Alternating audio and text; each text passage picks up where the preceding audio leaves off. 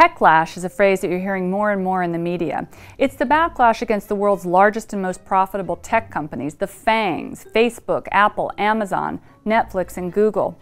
These companies have been in the news recently, and in particular, Facebook has been facing pressure over the scandal that it leaked information on 50 million users to Cambridge Analytica, and that information was then used to manipulate the U.S. 2016 presidential results. Today, most of Americans get their news from social media. If you look here, you can see that about 2/3 of Americans are using social media platforms like Facebook, Twitter, and Google as their main news source.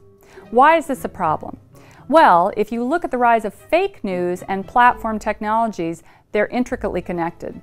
A recent study by MIT found that fake news was about 70% more likely to be shared than real news. Of course, friends and family are looking at posts, they're perhaps passing on fake news, and that's reinforcing existing biases, which of course plays into the idea of election manipulation. The problem of fake news and social media platform usage has become an issue for liberal democracy.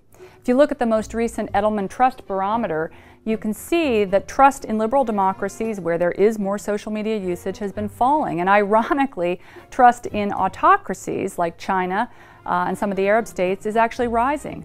This has presented a big challenge that's going to continue to keep the Facebook Cambridge Analytica scandal in the news. And it's even prompted a movement, #DeleteFacebook. The majority of Americans now believe that the FANGs need tighter regulation, so watch this space.